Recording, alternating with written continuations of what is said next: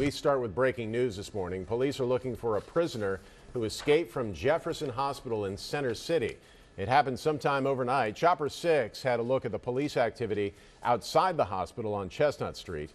Police say the prisoner is wanted for multiple warrants in New York. They add he is currently homeless and does not have a current address.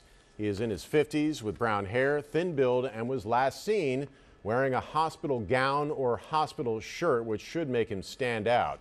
They say he fled in an unknown direction from Jefferson Hospital.